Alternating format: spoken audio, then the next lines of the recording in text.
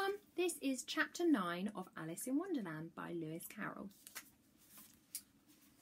Chapter 9, The Mock Turtle's Story. "You can't think how glad I am to see you again, you dear old thing," said the Duchess, as she tucked her arm affectionately into Alice's, and they walked off together. Alice was very glad to find her in such a pleasant temper, and thought to herself that perhaps it was only the pepper that had made her so savage when they met in the kitchen. "When I'm a duchess," she said to herself, not in a very hopeful tone, though, "I won't have any pepper in my kitchen at all. Soup does very well without. Maybe it's always pepper that makes people hot-tempered," she went on, very much pleased at having found out a new kind of rule, "and vinegar that makes them sour, and chamomile that makes them bitter, and barley sugar and such things that make children sweet-tempered. I only wish people knew that, then they wouldn't be so stingy about it, you know." She had quite forgotten the Duchess by this time, and was a little startled when she heard her voice close to her ear. "You're thinking about something, my dear, and that makes you forget to talk. I can't tell you just now what the moral of that is, but I shall remember it in a bit." "Perhaps it hasn't one," Alice ventured to remark. "Tut, tut, child," said the Duchess. "Everything's got a moral, if only you can find it." And she squeezed herself up closer to Alice's side as she spoke. Alice did not much like her keeping so close. First, because the Duchess was very ugly, and secondly, because she was exactly the right height to rest her chin upon Alice's shoulder, and it was an uncomfortably sharp chin. However, she did not like to be rude, so she bore it as well as she could. "The game seems to be going rather better now," she said. "'Tis so," said the Duchess, "and the moral of it is, oh, 'tis love that makes the world go round." "Somebody said," whispered Alice, "that it's done by everybody minding their own business." "Ah, well, it means much the same thing," said the Duchess, digging her sharp little chin into Alice's shoulder, as she added, "and the moral of that is, take care of the sense and the sounds will take care of themselves." How fond she is of finding morals in things, Alice thought to herself. "I dare say you're wondering why I don't put my arm around your waist," the Duchess said after a pause. "The reason is that I'm doubtful about the temper of your flamingo. Shall I try the experiment?" "He might bite," Alice cautiously replied, not feeling at all anxious to have the experiment tried. "Very true," said the Duchess. "Flamingos and mustard both bite, and the moral of that is, birds of a feather flock together." "Only mustard isn't a bird," Alice remarked. "Right as usual," said the Duchess. "What a clear way you have of putting things. It's a mineral, I think." "Of course it is," said the Duchess, who seemed ready to agree to everything that Alice said. "There's a large mustard near mine. And the moral of that is, the more there is of mine, the less there is of yours." "Oh, I know," exclaimed Alice, who had not attended to this last remark. "It's a vegetable. It doesn't look like one, but it is." "I quite agree with you," said the Duchess. "And the moral of that is, be what you would seem to be, or if you'd like it put more simply, never imagine yourself to be otherwise than what it might appear to others that you were or might have been was not otherwise than what you had been would have appeared to them to be otherwise." "I think I should understand that better," said Alice very politely, "if I had it written down, but I'm afraid I can't quite follow it as you say it." "That's nothing to what I could say if I chose," the Duchess replied in a pleased tone. "Pray, don't trouble yourself to say it any longer than that," said Alice. "Oh, don't talk about trouble," said the Duchess. "I make you a present of everything I have said as yet." "A cheap sort of present," thought Alice, "but I'm glad they don't give birthday presents like that."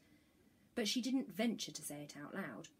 "Thinking again?" the Duchess asked, with another dig of her sharp little chin.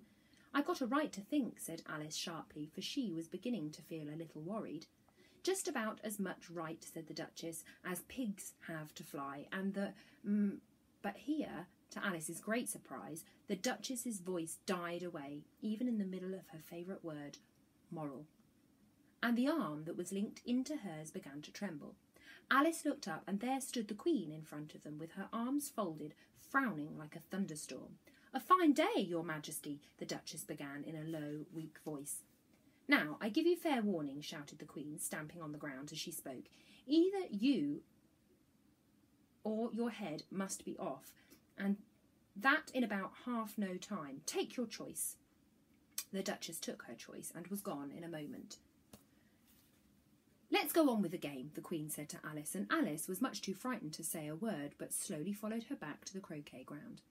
The other guests had taken advantage of the Queen's absence and were resting in the shade. However, the moment they saw her, they hurried back to the game, the Queen merely remarking that a moment's delay would cost them their lives.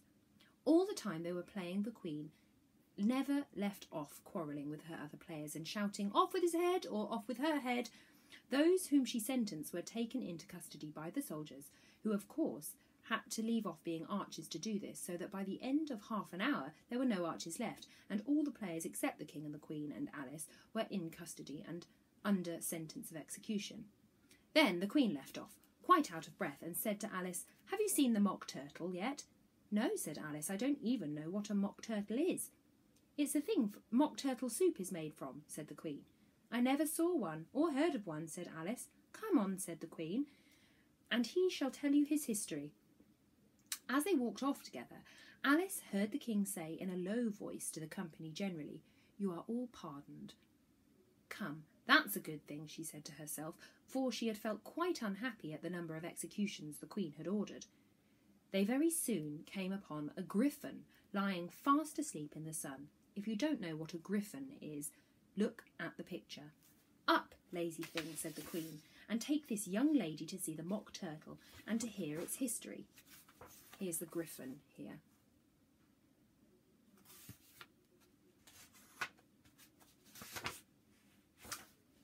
"I must go back and see after some executions I have ordered."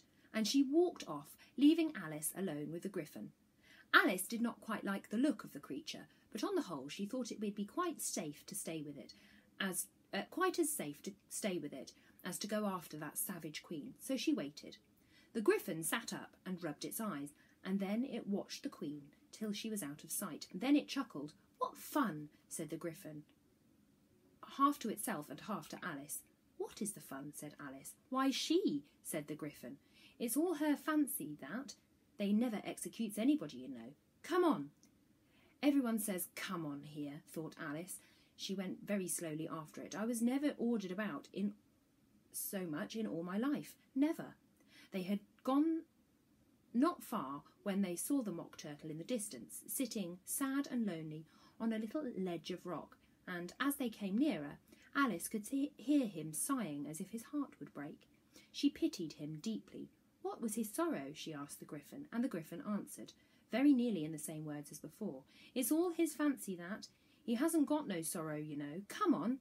So they went up to the mock turtle, who looked at them with large eyes full of tears, but said nothing. "This here young lady," said the griffin, she wants for to know your history, she do." "I'll tell it her," said the mock turtle in a deep, hollow tone. "Sit down, both of you, and don't speak a word until I've finished." So they sat down, and nobody spoke for some minutes. Alice thought to herself, "I don't see how he can ever finish if he doesn't begin," but she waited patiently. "Once," said the mock turtle at last with a deep sigh, "I was a real turtle." These words were followed by a very long silence, broken only by an occasional exclamation of "hurrah" from the griffin, and the constant heavy sobbing of the mock turtle. Alice was very nearly getting up and saying, "Thank you, sir, for your interesting story," but she couldn't help but think there must be more to come, so she sat still and said nothing. "When we were little," the mock turtle went on at last, more calmly, though still sobbing a little now and then, "we went to school in the sea. The master was an old turtle. We used to call him Tortoise." "Why did you call him Tortoise if he wasn't one?" Alice asked. "We call him Tortoise because he taught us," said the mock turtle angrily. "You really are very dull." "You ought to be ashamed of yourself for asking such a simple question," added the griffin, and then they both sat silently and looked at poor Alice, who felt ready to sink into the earth. At last the griffin said to the mock turtle, "Drive on, old fellow, don't be all day about it," and he went on in these words. "Yes, we went to school in the sea, though you mayn't believe it. I never said I didn't, interrupted Alice. You did, said the Mock Turtle. Hold your tongue, added the Gryphon. Before Alice could speak again, the Mock Turtle went on. We had the best of educations. In fact, we went to school every day. I've been to school every day too, said Alice. You needn't be so proud as all that. With extras? Asked the Mock Turtle a little anxiously. Yes, said Alice. We learned French and music. And washing? Said the Mock Turtle. Certainly not, said Alice indignantly. Ah, then yours really wasn't a very good school, said the Mock Turtle in a tone of great relief. Now, at ours, they had the end of the bill, French, music and washing, extra. You couldn't have wanted it much, said Alice, living at the bottom of the sea. I couldn't afford to learn it, said the Mock Turtle with a sigh. I only took the regular course. What was that? Inquired Alice. Reeling and writhing, of course, to begin with, the Mock Turtle replied. Then the different branches of arithmetic, ambition, distraction, uglification and derision. I've never heard of uglification, Alice ventured to say. What is it? The Gryphon lifted up both its paws in surprise. What? You've never heard of uglifying? It exclaimed. You know what to beautify is, I suppose. Yes, said Alice doubtfully. It means to make anything prettier. Well then, the Gryphon went on, if you don't know what to uglify is, you must be a simpleton. Alice did not feel encouraged to ask any more questions about it, so she turned to the Mock Turtle and said, What else had you to learn? Well, there was mystery, the Mock Turtle replied, counting off the subjects on his flappers. Mystery, ancient and modern, with seaography, then drawling. The drawling master was a conger eel that used to come once a week. He taught us drawling, stretching, fainting in coils. What was that like? Said Alice. Well, I can't show you it myself, the Mock Turtle said. I'm too stiff and the Gryphon never learnt it. Hadn't time, said the Gryphon. I went to the classical master, though. He was an old crab, he was. I never went to him, the Mock Turtle said with a sigh. He taught laughing and grief, they used to say. So he did, said the Gryphon, sighing in his turn, and both creatures hid their faces with their paws. And how many hours a day did you do lessons? Said Alice, in a hurry to change the subject. 10 hours the first day, said the Mock Turtle, 9 the next, and so on. What a curious plan, exclaimed Alice. That's the reason they're called lessons, the Gryphon remarked, because they lesson from day to day. This was also quite a new idea to Alice, and she thought it over a little before she made her next remark. Then the 11th day must have been a holiday. Of course it was, said the Mock Turtle. And how did you manage on the 12th? Alice went on. That's enough about lessons, the Gryphon interrupted in a very decided tone. Tell her something about the games now.